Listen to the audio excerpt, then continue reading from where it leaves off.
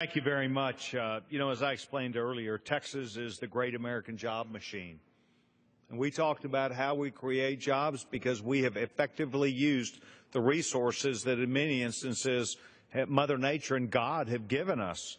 So now it's time for Washington, I think, to learn from models that we do in Texas, where we learn to capitalize on all of our resources, in this case, the energy revolution that is at hand. So, look, what Republicans have done today is brought a bill that's common sense to the floor to unleash our natural resources, to make sure that it helps out not only our foreign policy, but workers and jobs in this country. And that is important. And so it is a policy issue. The Republican Party is dead on. It's going to be a bipartisan vote today. Mr. Speaker, I urge my colleagues to support the rule, the underlying legislation. I reserve the balance of my time, and I move the previous question.